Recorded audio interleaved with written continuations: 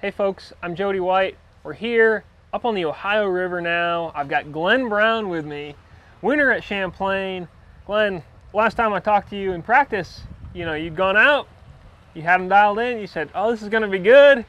Then you went and you caught 20 pounds 3 days in a row, picked up the win. Yeah. How's practice gone this time? Not quite so good. I think if I caught 20 pounds for 2 days, I'd be pretty happy. Okay. It's a different fishery. It just doesn't have the quality. I mean, it's got some fish in it, but it's just hard to find them. And there's a lot of pressure up here now. You put over 100 boats in the water, and one boat after another going in these little creeks. It just kind of shuts everything down and makes it tough. Yeah, and I imagine that pretty much everybody sees what looks good right off the bat, and they at least go check that out. Right? Yeah, everybody looks at Google Earth and they look at their GPS maps, and so everybody's kind of more or less running the same things. The difference is going to be the guy that maybe finds something a little different or off the wall, or maybe on this main river, that's not so abused. I couldn't really figure out anything on the main river, but I mean, I know they live there, so if you can figure them out there where they're not harassed as much, I think you're going to be better off. All right. Now, you've seen a little bit of everything, right? You hit every pool?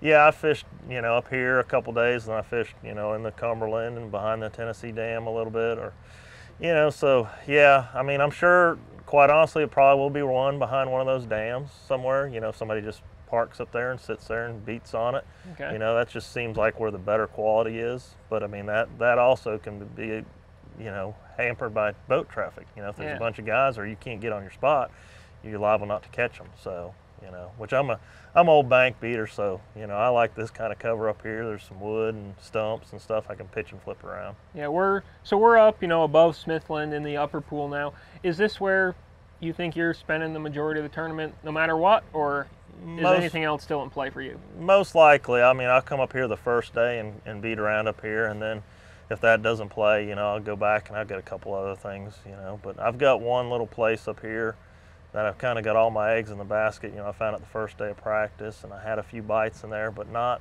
bunches of them, Okay. But if I could catch a limit in there, I feel pretty good about it. Is it a place you think you might have to yourself, or is it you're not willing to say that yet? I doubt it. I mean, I don't think anybody's going to have anything to themselves up here, but Okay.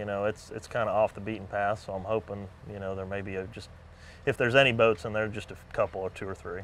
All right. As far as what's up here, you've got obviously a lot of little creeks and stuff coming off the main river.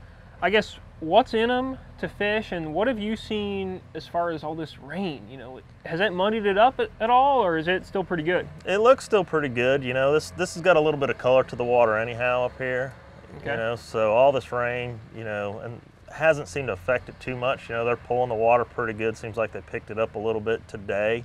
So it seems like as fast as it's coming in, they're just kind of sucking it out. So if they keep moving it like that, I think it'll keep the water clarity, at least relatively decent. All right.